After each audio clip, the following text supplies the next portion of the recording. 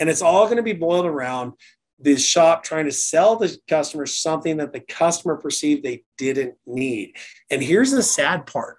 We as an industry have conditioned our customers to say no to the big R, and that R is the word recommendations. So what I'm going to challenge you to do is this, and it's a hard one to do.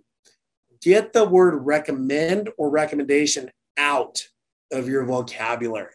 And here's why. That word is a very lukewarm word. There's no impact with it. So what I'm going to have you replace it with is the word concern. So check this out. There's a mental game that happens with the words that you choose.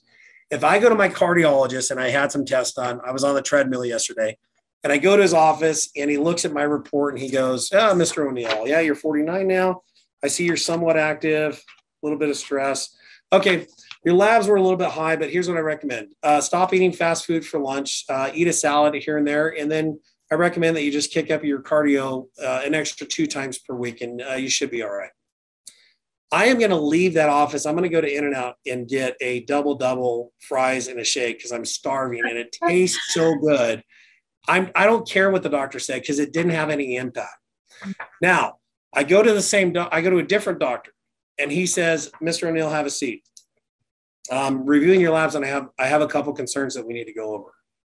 And right there, the difference in the word that he chose, recommend versus concern, is going to stop me. And now, instead of going to In-N-Out and having a cheeseburger, I'll probably go to Chop Stop and have a salad for lunch because I want to be healthier, because the doctor's now concerned about my health and it's not a recommendation.